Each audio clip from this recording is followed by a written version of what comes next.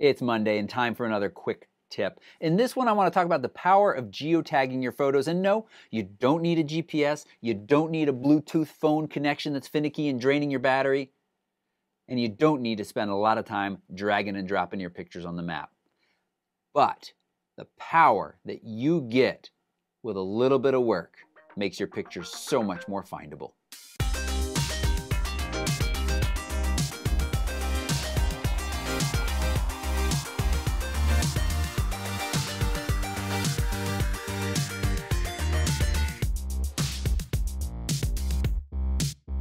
Here we are in this map module, and of course we've got little icons on the map that show us where I captured these pictures. Now that's exactly what I said I wasn't going to talk about, or that's not the reason for geotagging my pictures. So let me show why geotagging is worth your time. I've got a small set of pictures down here that didn't get tagged. I know that because they don't have that little placement pin icon. See, you hold over that, photo has GPS coordinates. Over this one, it's missing. That's sad. Now, I don't remember exactly where I took these pictures. I do see that they are actually about the same series before and after. And it doesn't matter if you have a GPS device in your camera or your phone or connection. It is worthwhile to use. But what I'm going to show you, you don't even need that. All you need to do is drag and drop these pictures approximately where you took them.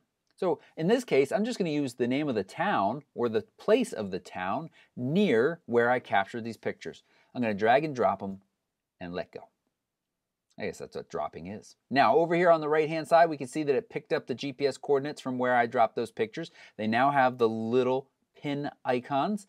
And more importantly, Lightroom filled out this information based on that latitude and longitude. Lightroom went and looked online over here under your name panel. Address lookup, make sure it is not paused. What happens when you drag and drop a picture on the map or import pictures with latitude and longitude embedded? Lightroom will automatically go to the databases and pull up the relevant and fill it in information. So what? So now these pictures are tagged Page, Arizona. So what? Let's go back to the library, all photos. And suddenly, without keywording my pictures, they're now searchable from Arizona. So text, any searchable field contains Arizona. And suddenly, I am looking at just pictures I've captured in Arizona. That's it. I could even narrow it down to the ones that were captured just in Page. Simply by dragging and dropping, I have added a ton of additional keywords that make these pictures much more findable. If you found this video helpful, please click that thumbs up and don't forget to subscribe along with pressing that little bell so you're notified of future videos, tips, tricks, gear reviews, and so much more. I appreciate your watching. Thanks so much. Bye-bye.